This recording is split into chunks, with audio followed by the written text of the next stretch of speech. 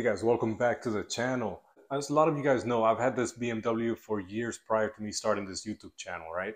So with that, unfortunately, what's happened a lot is that I get a lot of questions as to what mods are on the car that perhaps I haven't covered or even mentioned on the videos that I've done to date.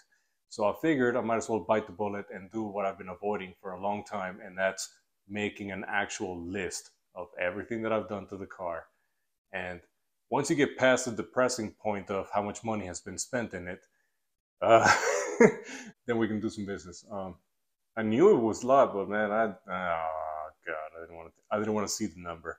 But anyway, it is not as bad as you guys would see, because obviously on most of the parts I did not pay full price. I either bought them used, or I was able to work some sort of deal or a trade, for example. So anyway, I'm going to give you a full list of every mod that I have on the car as of right now. So here's some ground rules. I'm not going to mention stuff that's no longer on the car, so let's not waste time on that. For example, I've gone through 4 different intake versions before I finally landed on the perfect intake, which is Bimmer House intake. So I'm not going to bother you with the previous 3 that I had. The next point, maintenance before mods. Please save yourself the headache. Do not start modifying the car if your maintenance is not up to date, especially a car that's so technologically sensitive as the BMW. You want to make sure that your maintenance is up to date before you start adding power. It will save you a whole lot of headaches down the road. And one more thing is that whenever you're doing maintenance, there's a lot of times that it'll actually overlap into possible modifications. So, you know, it's one of those things that if you're going to replace it, you might as well upgrade it type of thing. So I am going to bring those up. All right, so the way I'm going to present this is going to be in chronological order from when I bought the car in 2019 to where I'm at as of right now. But to make life easier for you guys, if you want to look at the same parts, I will have it broken down by category in the description with the links to all the stuff that you are still able to get.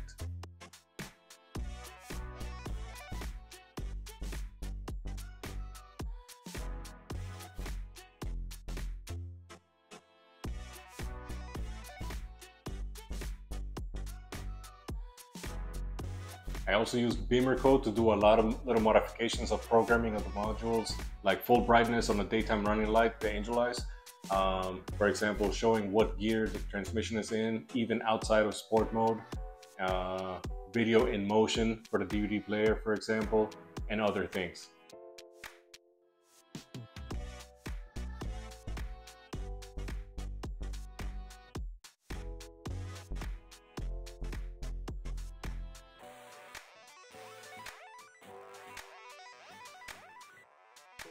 So my car being an M Sport, it had most of the trim blacked out, except for the door handles, for example. So I went ahead and went to my friend over at Simple Auto Styling, and he went ahead and just wrapped over them with gloss black. There you go.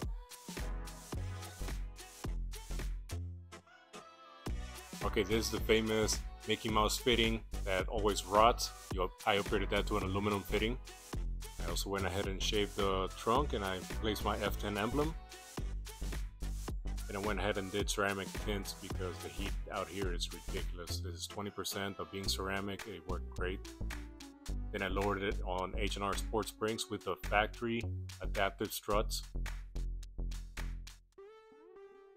Went ahead and did some spacers so that the wheels would sit flush. Look at that rear fitment there.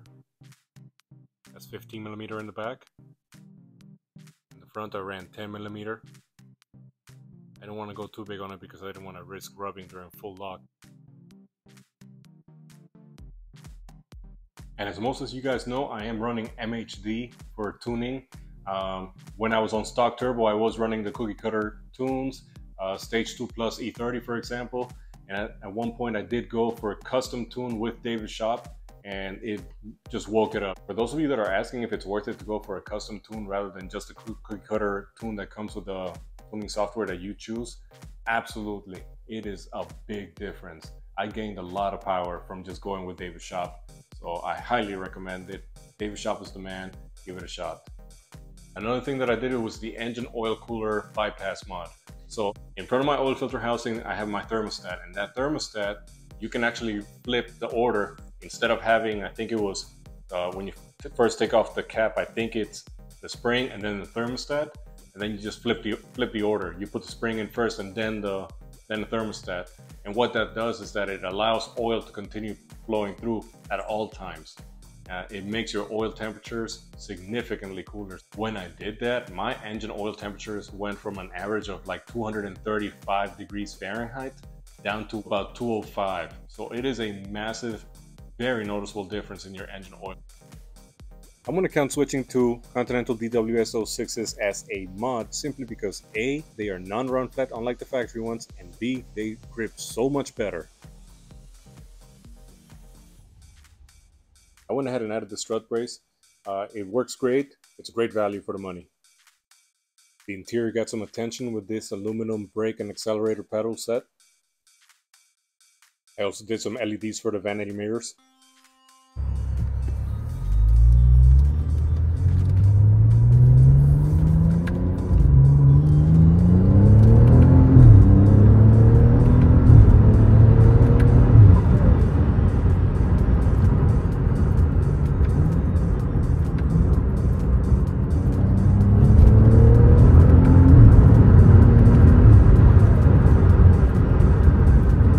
I also did the FTP Boost Pipe, which is the pipe that goes from the turbo to the intercooler.